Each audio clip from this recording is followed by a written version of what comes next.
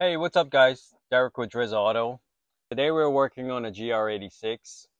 Previously, what we've done is a couple of updates to it. We did a cold air, we did a short shifter, and today we're getting ready to put on an awesome carbon fiber steering wheel. Uh, this steering wheel is really nice, but it's just skinny. You feel like you're grabbing almost nothing in terms of holding it. For you, maybe For me, maybe, yeah. because of those But, big. hands are not that big, but you know. But we're installing this bad boy right here. I like that Carbon fiber. It's got the one. nice I love white the leather in white. there. Yeah. Um, I can't work on this after this. Greasy hands. It's gonna get dirty. That's right. Uh, Like but this thing feels awesome. It's got nice bulky grips, right kind of here. Yeah, it grips on both sides, so it can sturdy. feel really, really nice. And it's carbon fiber. Uh huh. I Yeah, mean, I really like the white parts. That's like leather, right? It's like a leather yeah, finish on it. yeah. It seems to be It like a feels leather really finish. good. It grips really good. Yep. Maybe I need one of that for my Juke there. We'll see. So, um, for those of you who are going to be doing this by yourselves, on this is actually really good because these are the clips that holds the airbags in. And what you'll have to do when it's installed and the airbags there, literally have to push these clips away in order to get the airbags out. So, very good visual here in terms of looking at the points of where they are.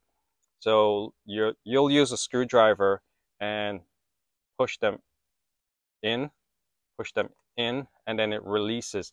And the bottom one you push up and it releases the airbag assembly because it has the locking mechanism that's in here. So cool thing, it's out and you can see it. So you know what to look for in the back here because it's kind of dark. And if you haven't done it before, you got to be careful. Oh, also take note, take the battery off, leave the battery disconnected for about 5 minutes before you do this. Not what happens there. Tell us. You run the risk of deploying the airbag, which will hurt you, especially if you have it clipped out. This will put some serious hurting on you. So please be careful, cautious.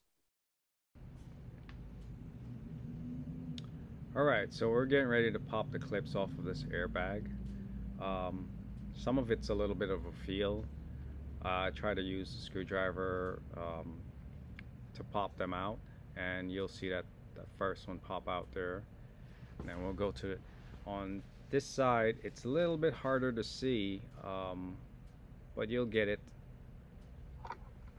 And then this is the bottom side of it that'll pop out, and there we go.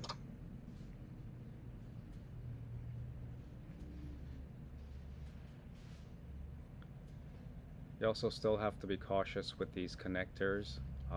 They're a little fragile, so caution is a key. These needs to get that little clip popped up before you pull them out.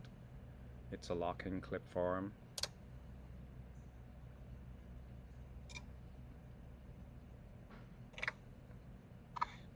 And there it is, airbag out. All right, now that Derek have the airbag off, all we need to do now is remove this connector, which pretty much control all of your steering functions, and then we move on to the next step of Uh, Taking out, de-dressing the steering wheel and installing it back onto the new steering wheel, and then we're gonna do the reverse order and installing it. awesome. Now we have the steering wheel off.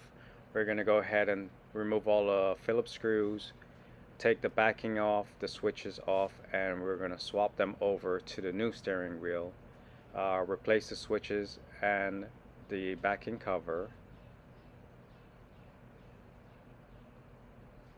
Make sure to get everything pretty tight and secure so you don't have any rattles or anything like that on there.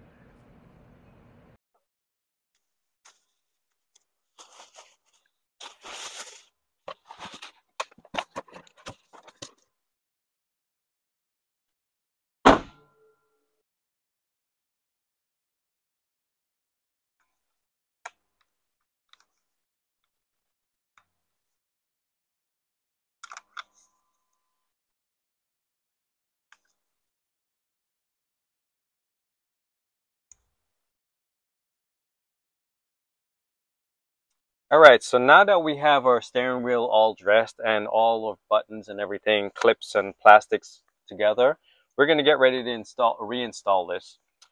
Careful with the airbag clock spring assembly, not to rotate them back and forth, and the wiring.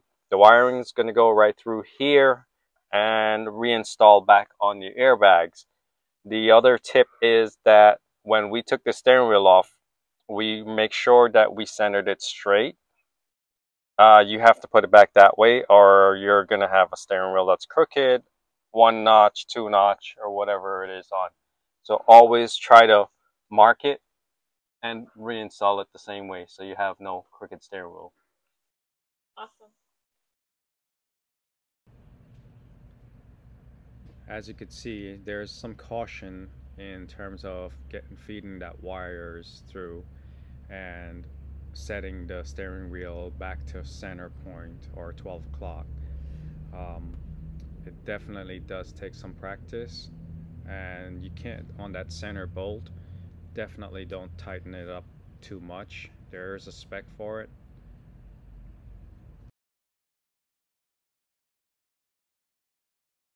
Guys, our steering wheel is in and it's looking awesome. I love the way like everything looks and feels, Derek. Feels good. Feels great. Great. Now, Yes. those big hands fit a Oh, lot better, more so much better. grip. Yep. All right. Last step would be to install those pieces in the back. Don't forget to do that. You have one on both sides. All right. Thank you guys for watching. I hope you got some informational content out of this video. You guys, please don't forget to like, subscribe, share with a friend, and let us know if you have any questions. As always, we'll catch you on the next one.